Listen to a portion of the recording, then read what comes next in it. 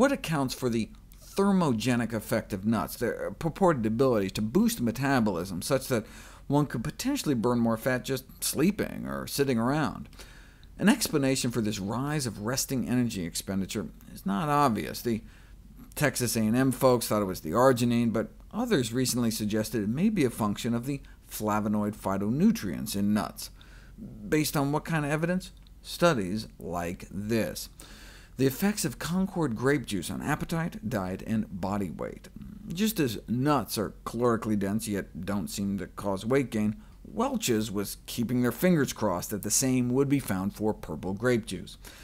They had people guzzle down 2 cups a day for 3 months. Now, you gotta understand, Welch's grape juice has more sugar than Coca-Cola.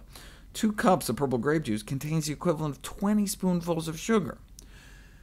The control group was basically given grape Kool-Aid, a substitute grape-flavored drink, same number of calories, same amount of sugar, but just no detectable phytonutrients. So at 2 cups a day, they were giving hundreds of extra calories a day to these people. Surely after 3 months, they'd gain a couple pounds. What do you think they found?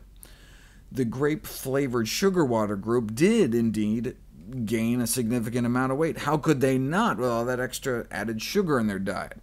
But the grape juice people didn't. In fact, are you ready for this? Their waist circumference significantly shrank.